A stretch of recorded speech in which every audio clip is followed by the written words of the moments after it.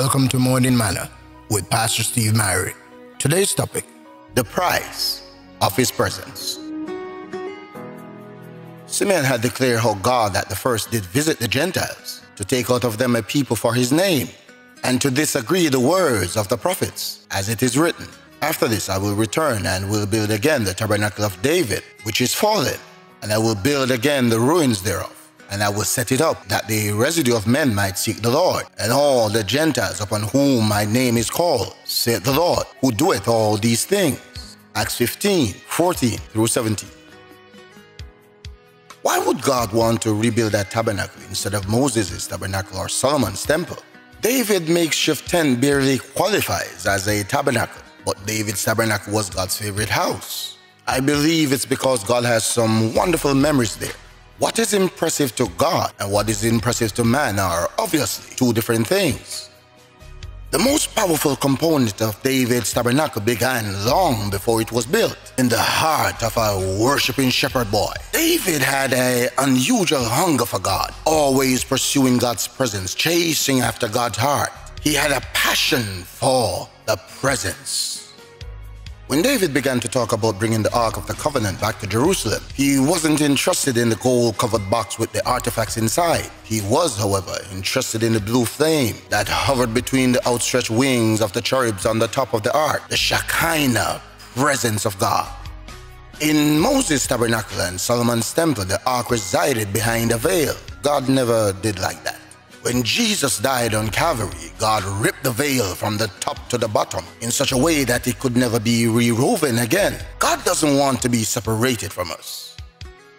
Somehow, David learned something during the attempts to bring back the Ark back to Jerusalem. This would help him step beyond the limitations of the Aaronic priesthood and the deadly separation of the veil into a whole new realm of intimacy with God.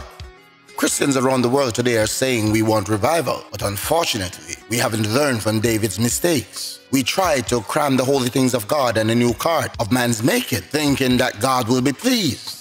But God won't let oxen pull on carts, carrying his glory. We expect someone else to sweat out the hard part of revival. All we want to do is to sing and dance in the procession. These man-made centered revival go smoothly until we hit a God bump at the threshing floor. God is saying, you can't handle me casually. You're going to have to sweat it out. The ark was only to be transported on the shoulders of the sanctified Levites' hard work.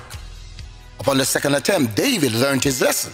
David was so passionate for God's presence that he began to dance as the ark entered into Jerusalem. David began to value the things that God values. But his wife, Michal, valued dignity over deity. God cursed her with barrenness. There are always going to be critics of true worshipers. They always have an issue with how you worship.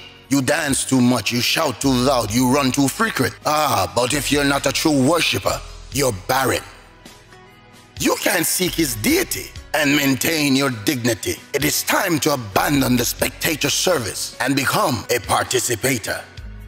Are you willing to pay the price for God's presence? Immediately when they set the ark down, David demanded that the Levites offer 24-hour-a-day worship to the Lord. The worshippers became the veil around the ark. They had their backs turned on man to worship God in their midst. God does not move. He's always the same, but we move through the intensity of our worship. The thought of the day, you can't seek his deity and maintain your dignity. God bless you today, in Jesus' name. Please remember to like and subscribe to my page on YouTube.